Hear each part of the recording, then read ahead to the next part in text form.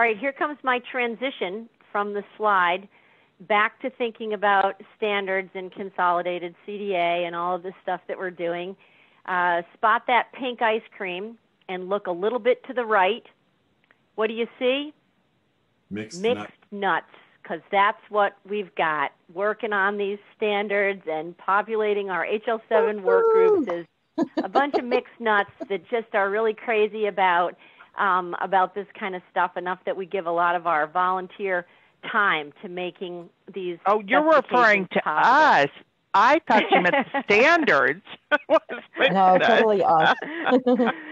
All right, so I'm Jean. I'm short on. I want to use every minute that we have, so I think I'm getting up to the top of my starting spot. Is this an okay time to reconvene? Yeah, chill out. We're not at 12. We're almost at 12:45 for 2:45. Here's your pink, blue. Yeah, and if you scroll just a little bit down, you can see where you can personalize them. They have all kinds of really cool colors. A little bit further down, they have some neonish there. See? All kinds of cool colors. That's pretty cool. Yep. All right. It is 2:45. So I pass it to James and Lisa. Do you guys, I'm assuming you're going to do some presenting? Yes, here we are. And there are questions. So I will have poll questions for people to ask. Yes, poll questions. Yep, we'll get there in a couple minutes. I have about a 20-minute quiz that's going to be coming later on. The link that we chatted out at the beginning of the break will take you to the IAT agenda page, and here we are in the topic number 4, the closed loop referral. And these are the documents I was talking about here. I'll tell you a little bit about them in a second. But this number 3, communication number 1, testing data, this is a PDF that has some details about what's going on in a specific part of this use case. And it's the information that we'll be using to generate a referral note from. So if you are competitive and you like tests, open this PDF up, and in the background while I'm getting us started, you want to take a look at the details that are in there. So my name is Lisa Nelson, again, and I'm here today with James Grew from Grew Consulting, who is my partner in crime on a pretty interesting exercise that we started up. Let me go into slideshow mode. Is everybody seeing my desktop okay? Yes. There we go. And this really was inspired by Chuck Jaffe at the last HL7 working group meeting when he presented this cool graphic that talked about challenging HL7 to think about how we can spread our influence and harness more power towards making standards really work by reaching out to connect with more communities and new communities and bring something together that would make the efforts of all these different communities become more powerful. And that's what we endeavored to do in this aspect of our community building. The CDA Management Group is chartered. One of our main focuses is to build community around CDA. And so we decided to start reaching out to some of the other big groups that focus on CDA and are using consolidated CDA for their documents and information exchange to see if we could connect across all these communities and come up with some way that we could harness our efforts together so that all of this testing and experimentation and focus could lead to more change and more improvement for interoperability faster and better than we've, more accelerated pace than we've been able to achieve in the past. And so we took into consideration our own advice from last IAT, where my friend Andrew Statler presented on the importance of having a use case to harness your efforts and to help you understand if what you're doing is really right and valuable. And so we looked across HL7 and IHE, Direct Trust, Commonwealth, Care Equality, all the different efforts that are going on, and we endeavored to create a use case that would be valuable to improvement areas that all these different groups are working on. And that's what we did. This the results over here, that website, the Confluence page that I put up for you guys is, let me show it to you in PDF, some documents that describe a high-level use case that's all about coordinating care. It's a kind of a patient story about Marla Tesla, who is a diabetic patient, and it shows how care is coordinated across a care team that includes her primary care physician and an ophthalmologist and an optometrist, and the kind of benefits that can come when a whole care team can share information to take care of a patient that way. So Jim Grew is going to be telling you more of the clinical details about what's behind this use case. But from a technical point of view, what we did is we invented a story that could play itself out with a bunch of different communications so that technically these details, after the why is answered and the what's going on clinically, these details could be played out across a bunch of communications. And in this story, we actually have 11 different communications that need to go back and forth. For example, this kind of story starts with this communication number 1 that's a referral note that goes from the primary care physician to an optometrist. And we detailed out the kind of information that would need to be shared in an exchange like this to initiate the referral. And then you can see detailed out a second communication that comes back from the referring physician with the results of the examination in the form of a consultation note. And we identify the kinds of information that needs to be shared back from there. So we took the high-level story, then we broke it into actionable information exchange pieces.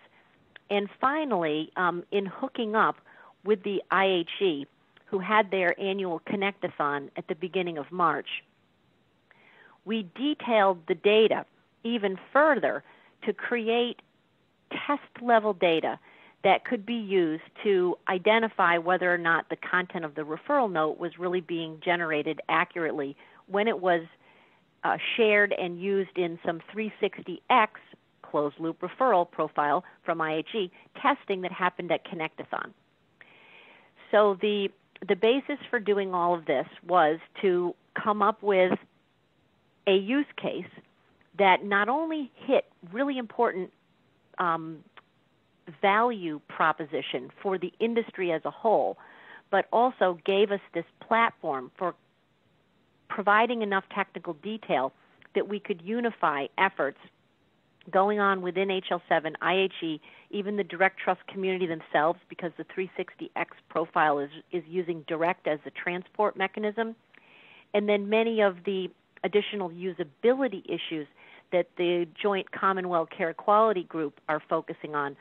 It's an opportunity to exercise all of this in the context of this story.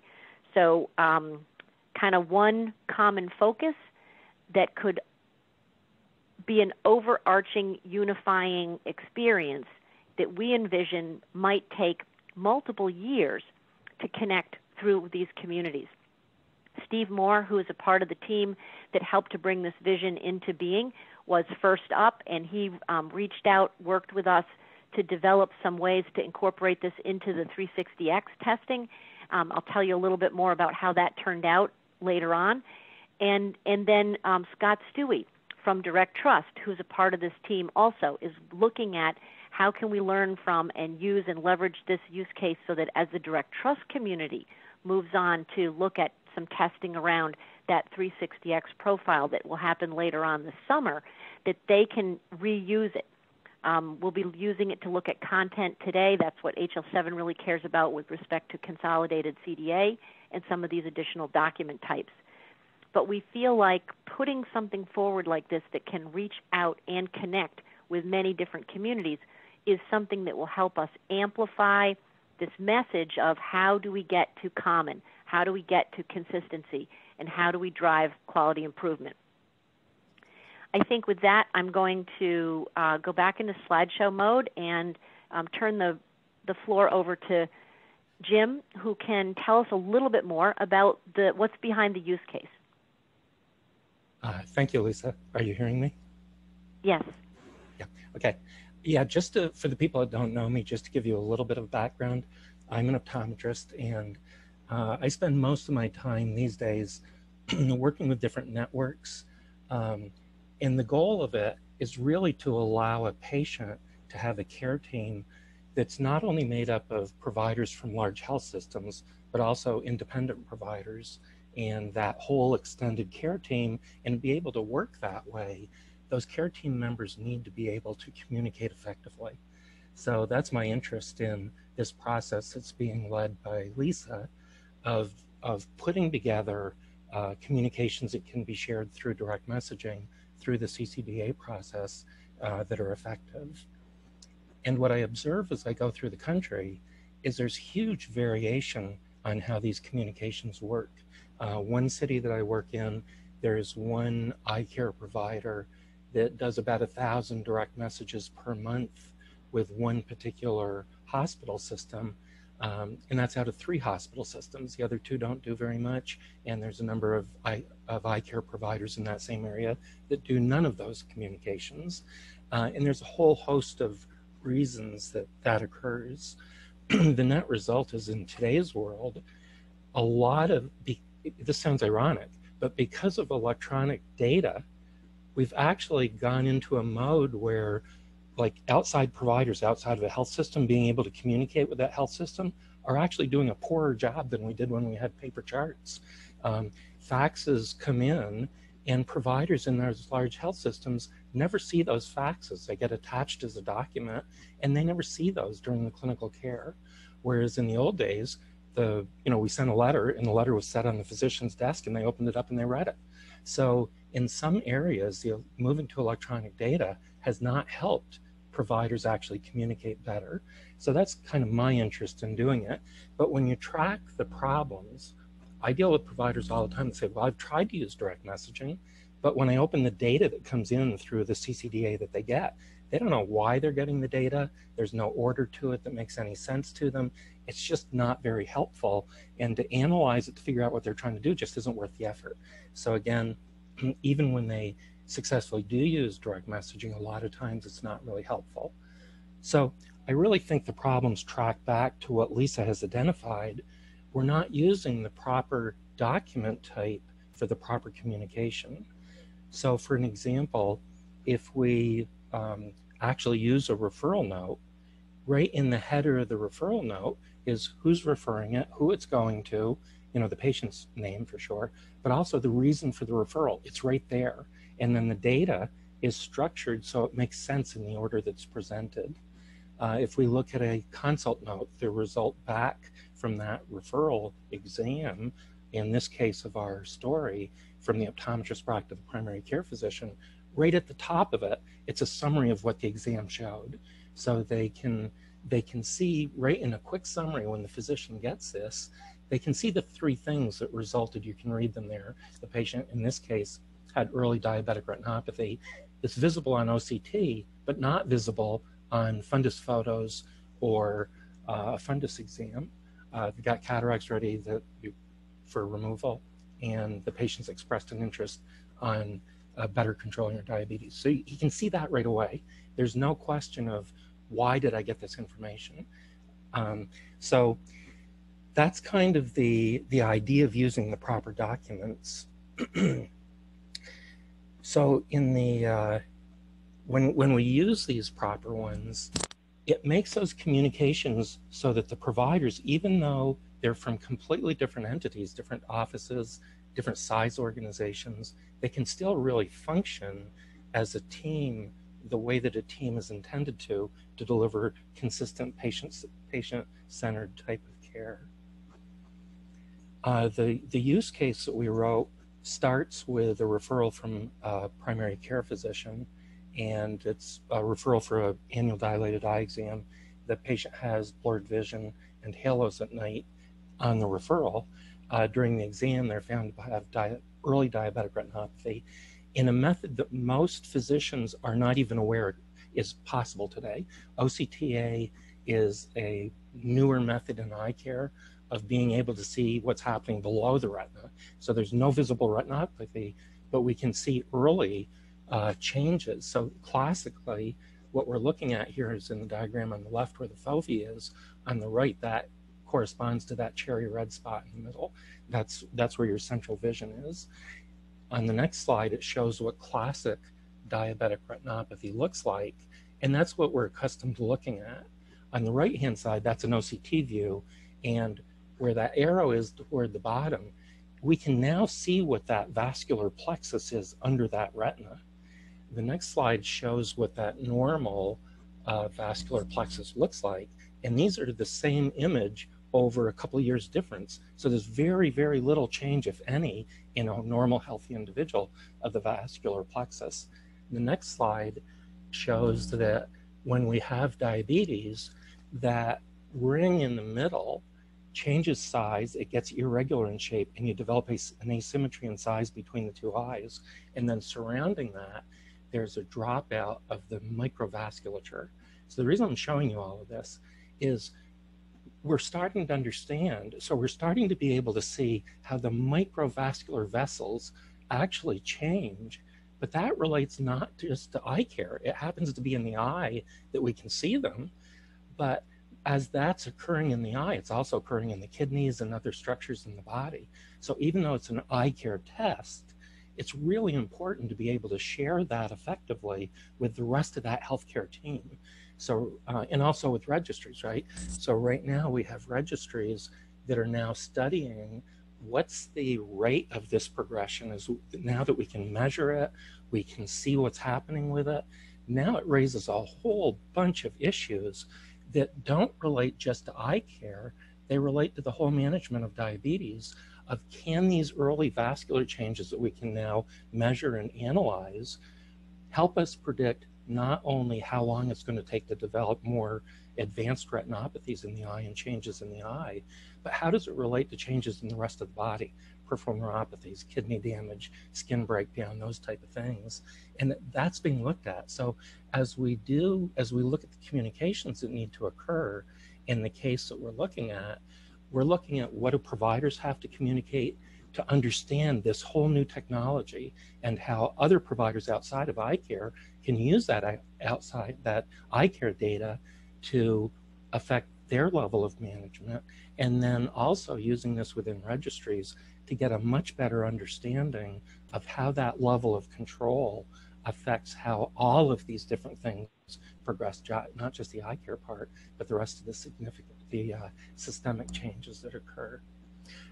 And I think the other thing that's important in the use case that we're talking about, just to give you a summary of what's in the use case, there's a referral from the primary care physician, then from the optometrist to the ophthalmologist. There's a referral to a diabetic educator. There's communication between the ophthalmologist and the primary care physician for a pre-op for the cataract surgery. And then there's multiple progress notes between the optometrist and ophthalmologist that are co-managing the post-surgical visits. And then there's also multiple communications between those providers and clinical outcomes registry. So all of those become necessary if we're going to do this level of coordinated care that Lisa mentioned. And the only other thing I'd like to just finish was saying that what we're looking at in this story, if you look at the details of it, we're not just sharing clinical discrete data, we're sharing how both the providers think and how the patient thinks. And that becomes really a critical part of sharing data if we're going to function as coordinated care teams where we're all thinking the same way and presenting a unified message to that patient. So Lisa, I'll turn it back to you. Great overview, Jim. Thanks. As you can see, there's a lot going on in this story. When you read document number 1 has kind of Jim's whole vision behind the possibilities, and describes the strategy, why it's, all the big whys from a really what are we doing and why to affect better care, lower cost care. It gets to all the quadruple aim kinds of issues. At the same time, it gives us rich clinical data so that when we build examples and tests, we're not just making stuff up that doesn't really make sense. It's got a rich clinical setting to it, and ultimately it causes the information flows to be lined up with things that we're trying to learn how to do in 360X, with sharing care plans, generating new kinds of documents that aren't just CCDs, a lot of the details, even down to the level of, like from the Sequoia work and data usability, how do we use IDs to keep track of the same problem over time? And very nuanced stuff. It's all present here in this use case, and it's something that we think we're going to get a lot of use out of with the support of Steve Moore from IHE, Scott Stewie from Direct Trust, and any place else that this story can be used. We really want the community to embrace the idea that we can use a use case like this to bootstrap ourselves into exchanging data in a new and better way. Lisa? Yes. Real quick, I definitely have someone else that we can add to that process. It's a mutual client for sure. What, in the meantime, what's being recommended to share this data in the documents we currently have? Referral note and consultation note are up right now, but I will mention a little bit about star of the show, CCD, who always emerges. I'll explain that on this slide right now. Perfect. I'm sorry. Go ahead. Yep. Yeah, for people. So it's a kind of an interesting thing. But what we did to get started, this first cycle through, we worked with Steve Moore at the IHE to put some of this test data out so that vendors who were testing their 360X dance moves could put on their hats and actually try and tie to some of this information. What we learned is that it was a challenge. These Connect-A-Thons at IHE are very focused on the particular messaging transactions that have to go back and forth and the data that's in there. And so while I was able to, I served as a monitor, I got to do these tests myself, I was able to watch NextGen, Epic, Meditech, and Qvera successfully do these transactions to start and accept or decline the referrals and exchange the document types. What we noted was that that although they were producing referral notes to go with the initiation of the referral, they had not embraced the idea yet about really inventing or making their systems be at the level that they could produce a consultation note at the end of doing the services that were referred for. And in talking with the vendors who were involved in this testing, there's absolute understanding and support of being able to move there, and I'm pretty sure that by next year they'll all be embracing this idea that a consult note would be a much better option.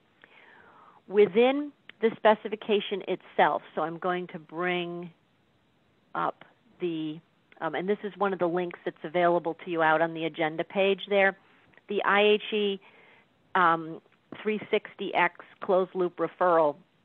Within here, there is guidance around use of different document types. And let's see if I can click quickly in to give you that example. In Volume 2, for example, in the referral request transaction, there is some specific guidance around message content, and I think that this chapter right here talks about what do you do when you want to include a consolidated CDA document to support sharing information that's relevant when you're initiating a referral, but it respects the fact that not all systems are at the same level yet. And so it describes how certain document types, like for example, you could include a care plan, that would be optional. This not appropriate for initiating a referral. But you could, the most recommended is this referral note, but they also say that if all you can do right now is to generate a CCD, then they have some specific guidance for you.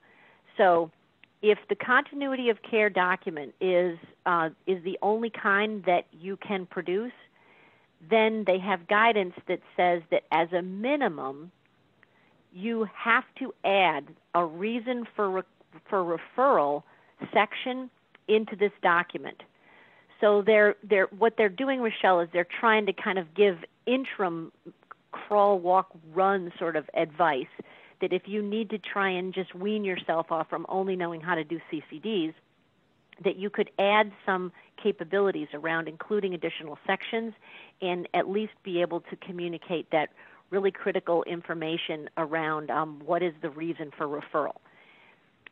The reason that this is so important is that the reason for referral section has got an entry template in there that this guidance, if I was going to shade it with a bright red marker, this is really critical because the ID that's used to connect this activity across the whole referral is communicated inside the entry that's represented in that section with the Patient Referral Act entry template. So they have great guidance. Nance was asking for more specific guidance. This is an example how IHE kind of comes along and looks at specific business cases and looks at the problem at hand and then crafts additional guidance that helps implementers know exactly what to do. Very nice. Right now, the spec does still allow for a lot of optionality, and I think that's just because of the level of maturity and where we are in this growth process. Hopefully, we could come up with some more guidance around, as we mature, when can we maybe stop having as much optionality and start having the specs reflect consensus thinking that comes in the implementer community. As a result of working through this activity with IHE, one of the things I'll show you a little bit later on is a set of rubric rules that have been proposed that could be incorporated into the ONC scorecard so that implementers who are trying to get ready for use of 360X would actually be able to get some guidance around the quality of their referral note document by bumping it up against the ONC scorecard and getting guidance around, some of these options that they could be doing to make those documents more fit for purpose. This is a pretty interesting profile because it also gives us the opportunity. This is some of the stuff that the Commonwealth Carry Quality guys get into, which we don't talk about much within the HL7 community, is around the use of metadata, like metadata that's available in the XDM package. They do some work to utilize V2 messages also within the context of these messages to give you state changes around the workflow for the referral, and then, of course, CDA documents. And it's an interesting and complex thing, but as you begin to become familiar with it, one of the questions that I'm asking myself is, when I look at the actual data in all of these places, is do we need all of it? Sometimes you only use a few little pieces from this V2 message or a few little pieces from the metadata here, and as the CDA documents are getting better and replacing or perfectly also representing the information that's in these places, does the weight of all of this still need to be there, or as some parts mature, can other parts become optional as a way to evolve? That's some of the questions that came, or some of the things that we began to learn and think about from that IHE Connect-a-thon. I'm going to shift gears now and test your knowledge on referral notes. There is that Marla test document, which I gave you preliminary warning about. This is the same level of detail that we provided to the IHE organizations that we're testing. Very specific stuff. It's very much organized like the way a CDA document is. I even left some XML type codes in there to help you out. But let's just see generally how you do on a couple of poll questions about referral notes. Jean, can we have poll number 1 go out to the audience? Talk about custodian. This is a field that is, you'll have a few minutes, take a look there at the custodian of the referral note document is Wood River Health Services. You can look at the information and kind of read through with the tips that I provided there. The other thing that you can do is you can look at the HTML view, which is also posted out there. Here's your referral note. I'll put that up on the screen in case anybody hasn't seen that yet. And I'll scroll down a little bit for you. And let's see how many people got the referral note custodian right. So far I have 6, 7, 8 people are doing pretty good, The answer is, of course, true. Wood River Health Services, if you read the story, this referral note is going out from the primary care physician who is at Wood River. And so the keeper, the steward of this document is, in fact, Wood River. And you see that listed here, custodian, Wood River Health Services, right in the header information that's revealed with this style sheet. Let's try poll number 2, see how we do on that question. The document type in the referral request should be, and then you have a choice of answers, a 34133-9 C-CD document, a 57133-1 referral note document, or a some more specific referral note document that comes from this value set of all of the referral note document types that are allowed, or any of the above. Oh, we have lots of people weighing in. We have some folks voting for C-CD, some folks voting for referral note, and some folks voting for any kind of a referral note that's specified in that value set. Pretty good. I'm waiting until we get up to about 10 or 15 people voting. I think that's pretty good. Votes are coming in. So since I invented the test, I'll tell you what I intended the answer to be, and that is any of the above. The reason is that because, as I showed you in the 360X spec, they do allow CCDs, and they had that caveat that you had to include the reason for referral section. So that would have been an okay thing to do. Obviously, you also could have sent a referral note, strictly coded 57133-1, but it's also true that any referral note that is in that value set that lists from LOINC all of the document types that are valid referral notes, they're all more specific types. But if there had been, for example, a referral note that was tagged as a referral note to optometrist, you could have used that LOINC code and it would have been right too.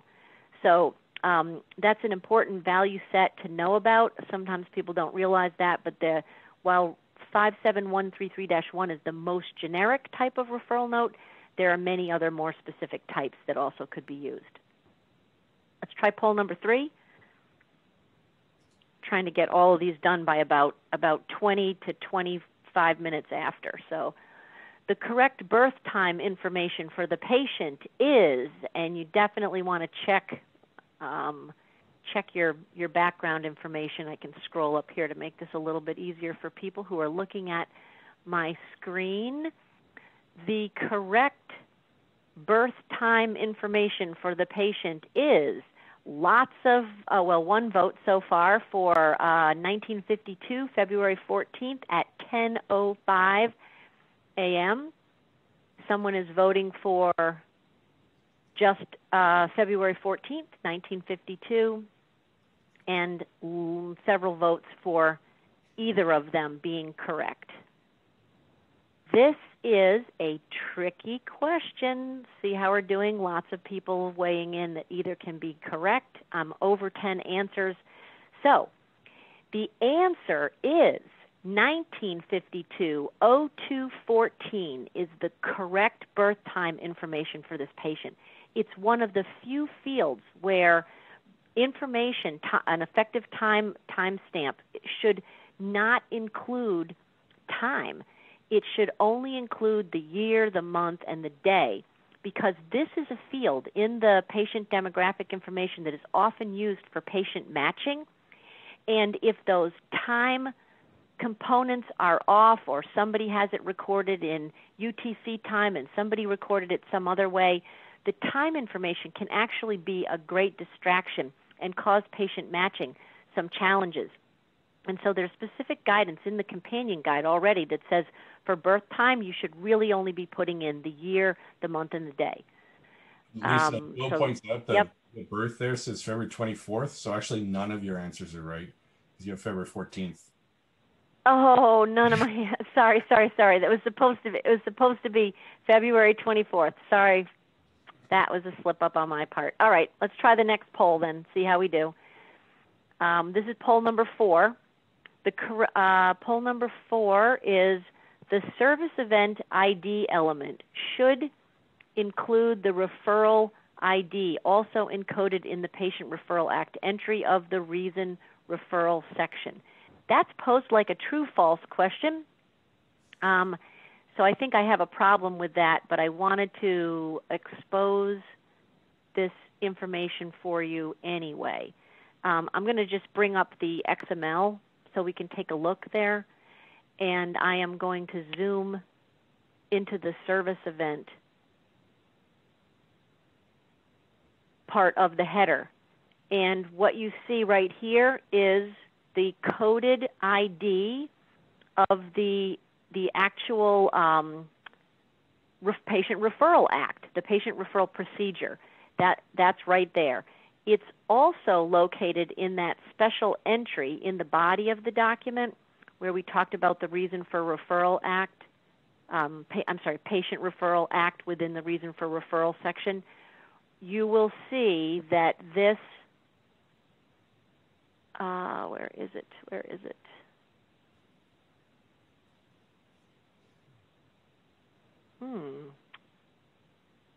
May not have it. Could be a problem. It's supposed to be here, and it's not. So I guess I have to give myself a wrong answer on this one as well.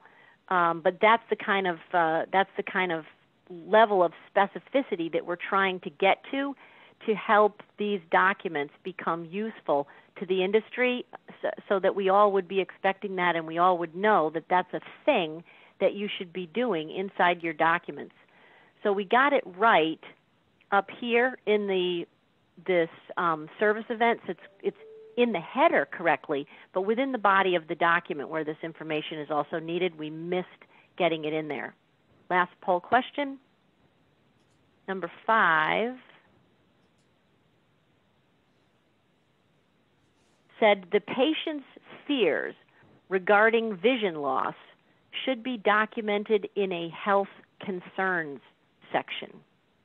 The patient's fears, in the story, you'll find out that Marla actually had a family member that went blind because of his diabetes, and she's concerned about her own diabetes and loss of vision, and she's having those problems with seeing the halos and some challenges. And she shares with her primary care physician that she's scared about that. Is that something that you would expect to see in her health concerns section? So far, 9 people are saying true. That's great. As the author of this test, I didn't know what we could really expect. I agree with you. To me, I think this is true. But there's not a lot of consensus yet around what really should be represented and what we can expect to find in the health concerns section. This is an area that the Gravity Project is doing some thinking on, and it's something that the care plan folks are certainly focused on thinking about, is how we use that health concerns section. And we know that the ONC, after meaningful use, when we came out with the 2015 Certified Healthcare Technology Companion Guide, they have upped the ante and asked for health concerns section to be present in every document. And yet there isn't really great consensus yet around what should be put in that section, what you would expect to find. So I just asked that one as a little bit of a teaser to get people thinking about it. Okay, that was fun. You guys did great. I thought that health concerns were designated for the provider's concerns, not the patient's concerns. If it was a there's patient coding author, a for provider both. authored doctor. Okay. There's room for both. So the template provides guidance that explains that when you want to say there's a patient concern, how you represent it, and when you want to say it's a provider's concern, how you represent it. Okay. And it's both, and it's also medical decision making on the part of the provider. If the provider feels like this something is of concern, then that's how they indicate that. Right. Okay. It's a pretty emerging area, and something that I think is great to think about, and I'm glad that we're playing with it in this use case, so that the opportunity for thinking about it. Proposed rubric rules for the referral note document type. One of the actionable things that we try to get to when we do experimentation like this is agreement around what could we do to raise the bar and build additional, I'll call it implementer best practice guidance into this scorecard. We have the ability to, as a community, come together and put forward rules that we believe represent best practice. Through structured documents, you propose the rules in that governance forum, and if they are approved, then the folks at the ONC incorporate them into the scorecard, and on that last Monday of the month, you can see the scorecard get improved. So this is a cycle that's been invented. We've only run it once, but what I'm trying to do is put more content, more proposed rubric rules out there so that folks can start deciding if we agree, and then get this machine running to raise the bar with the ONC scorecard. So I took the combination of the guidance from the IHE profile, they call those profiles, the IHE spec, which is called profile, and some of the things that we demonstrated just by making these two documents, and came up with some potential shall statements, because I'm not a big fan of shoulds. It's like, why bother? If we've got something that we really believe should be adhered to, then let's get the scorecard throwing warnings out to us when we break those rules, so that implementers can more easily make adjustments. So we've got some proposed things around improvements in the header, the additional content in the referral note document around that reason for referral, and the piece that you saw that I even missed on Patient Referral Act. I should do a big shout out to Dennis Ball, who's on the call today. He did a lot of the heavy lifting in helping us create the CDA documents that are representing these communications that Jim has been helping us envision the clinical content for. So big shout out to Dennis for the great work that you're able to download from the Confluence site today. These are the rubric rules that would help make sure that not only is that information in the indexable header, but that it's also present in the body of the document. And then some things going on with the care plan section. This is some early thinking about how do we get things into the care plan, shaped up so that care plans become more of a commonplace document type that we can embrace. And my goal here is to turn these rubric rules as part of what we want to take as follow-up action to see if we can make this machine work at structured documents. So we would post these suggested referral note rubric rules into the structured documents Confluence page, then work through the governance at structured documents to see if we can get them approved, and then once they're approved, see them come out of the in the scorecard and be able to report out to you, hopefully before the next IAT that happens in July. That's just a personal goal, to see if we can turn the machine that quick. And I think I have one closing slide in our last minute or so together here, is that this cross-community approach, although it's going to be a multi-year endeavor to bring these different siloed communities to thinking about a common use case and making improvement this way, the biggest concern that I have is that each of these groups focuses on a different area. I told you at IHE their testing and the precision that they're looking for is really around how that message content is and to accurately drive the workflow of the referral. And at HL7, we dig into the XML and try to make sure that the actual C-CDA templates are functioning the way they should and that the content is there. At Direct Trust, they focus on the information exchange mechanism of that direct, secure message and how it's working to get this information between sharing partners.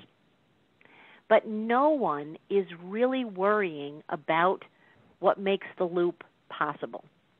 And that is how this data will be consumed and reused and then coughed back up to go and close the loop.